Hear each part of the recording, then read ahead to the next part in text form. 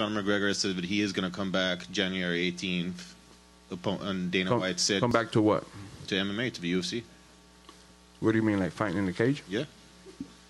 I don't know, man. That dude's been talking wild for a second.